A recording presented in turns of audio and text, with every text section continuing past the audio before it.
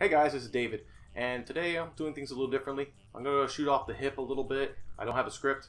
There should be some gameplay of Nintendo footage. I know rare in this channel, well, considering we were only open for a couple of days. But anyways, I'm going to talk about the SNES Classic Edition and the whole mayhem of that. Now, it's easy for me to say this because I'm going to say it off the bat. After like hours of trying, I actually ended up getting one. It's going to be late, but I'm going to get one. I got it from Target. Thank you, Target. That's Target. Bullseye. That's not their quote. So, a little background on it. If you don't know, well, you should know. SNES Classic was released, I don't know, a year ago. And I thought to myself, okay, you know, I'm going to end up getting one. I just got to wait for it to sold out and wait for the restock. The restock never happened. And I was like, whoa, this is crazy. And it got to the point where some stores were bundling it up with other stuff, which I'll get to that in a minute. And it was so surprising that even Nintendo was caught off guard by it.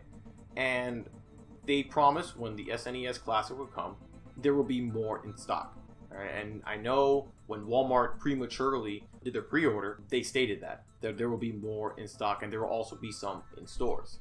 So when the SNES Classic got announced with 20 games, including the never-before-released Star Fox 2, I was like, I gotta have it.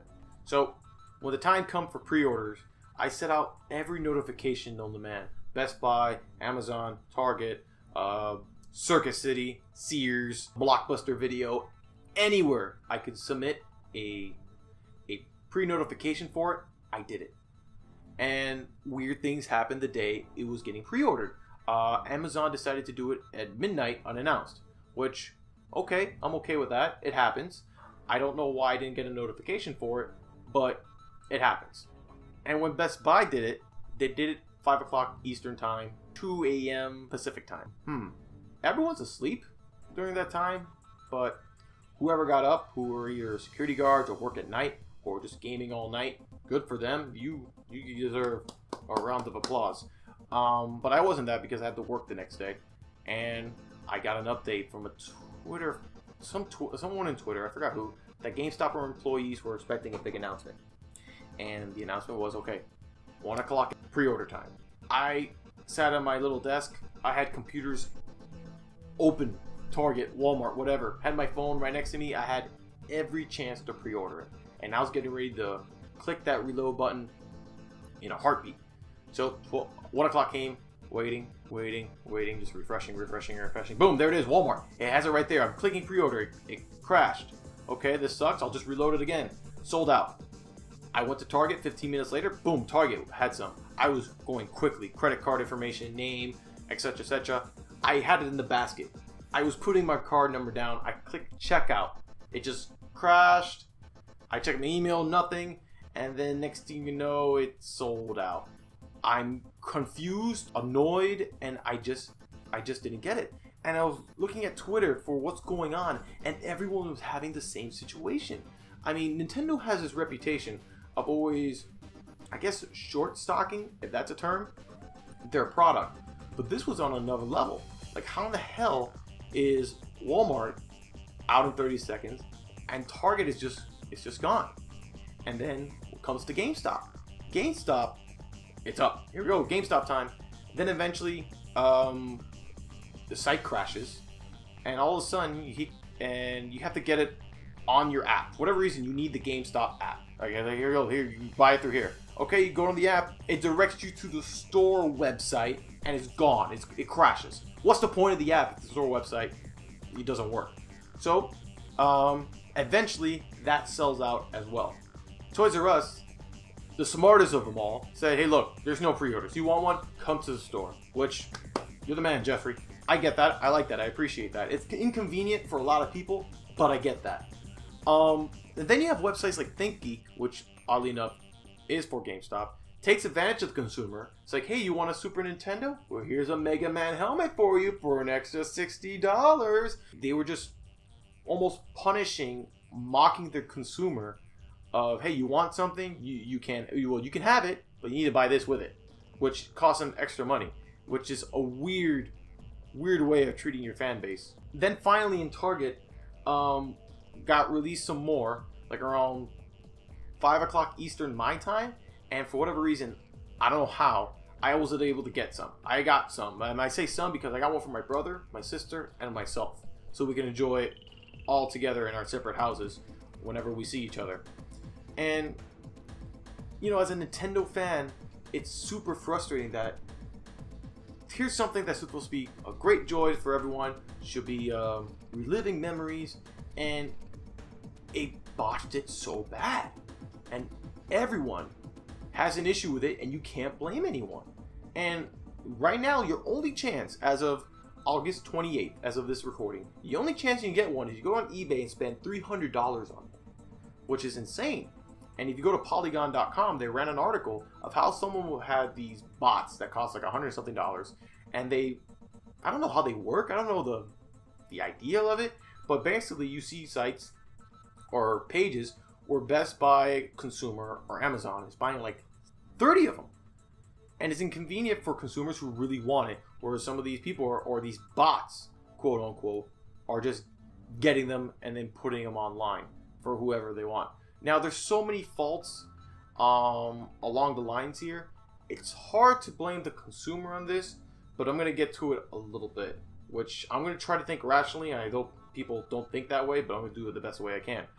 First things first, Nintendo and the stores have a big blame for it, because you never have this problem with Microsoft, nor do you have this problem with Sony. The thing is, with Microsoft and Sony, yeah, they'll sell out, but they don't sell out within at least hours. All right, they make sure that Amazon or any of these stores have enough to sell for their consumer. All right, and it's frustrating that Nintendo, that's their MO for all these years, you know, they don't do that. They just don't do it. I don't know what it is. They just don't like it. I guess they don't like money in a way. Now, I love Nintendo. I'm a big Nintendo guy. This is not a knock. I know this is a knock on Nintendo, but I love Nintendo. But that's their only flaw, is they just don't know how to. They don't know how to reach the consumer with their product as much. That's why the Switch is still sold out everywhere. People want the Switch. I got lucky with the Switch. But it was a lot harder for me to get the Super Nintendo than the Switch. The Super Nintendo should not have been very stressful to get. You also have these companies like Amazon, Best Buy, Target to an extent, because people were able to get some from Target, that don't put limits to the SNES Classic. There should be one per customer. I know they're doing that now with recent reports of people getting emails from Amazon freaking out because they're saying, hey, we lost your delivery, but you're still going to get it. Now they're implementing a little bit, but now it's a little too late. You should know that with this console was huge in the for the NES Classic. They should have known that you have to have one per limit. But you know, it was a bad fault on their end. I guess they're looking at it, hey, as long as we sell out, as long as we have the money for it, we got it. Because it doesn't matter. After all, it is a business anyways. And then you have the people who are selling it on eBay. Now, this is where I'm a little split, and I'll tell you why. Because I'm all for anyone trying to make $1 in this country. All right, legally, of course. So if the guy bought his SNES and wants to put it up on eBay for $250, we may not like it. I don't like it, but that's his right. All right, he may be a dirtbag, but that's his right. And if he ends up selling it, more power to him. But at the same time, as the consumer, if you have an issue with it, the easy thing to do is not buy it. Now, I get that some of you guys maybe want it for yourself, or maybe for someone for Christmas or their birthday. I get that. But the easy thing to do is to not buy it, as stressful as it is. Because you're going to end up hurting the person who sells it. The same person who spends like $2,000 for it, buying 30 of these things. It's going to hurt his wallet more than you hurting yours for spending it $300 for it. So that's a case in itself. You may not like it, but that's the case in itself. So I see both sides. Oh, Dave, you're not picking a side. Look, I'm not liking the $300 for an SNES. But the guy's making money off it. You're going to stop him? I mean, if you have the same opportunity to make to double your profit in any way or form, you're gonna do it. Remember, the product is worth what someone is willing to pay for. I got mine at $80. To me, it's worth $80 plus tax. To someone else, it's gonna be worth $300. And if someone's willing to spend that $300 in the SNES, that's by all means. You know, you may not like that, but that's the truth.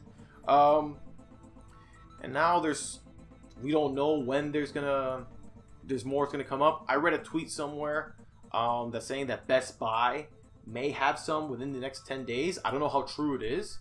As of August 28th, 6:38 p.m. Eastern time. So try to look out for that. But you know, it's a cruddy situation. It really is. As someone who loves Nintendo, as I stated, it sucks that this had to happen. But you know, unfortunately, it is what it is. I got lucky, and I know some friends out there that I know and care about that are trying to get it, and they can't.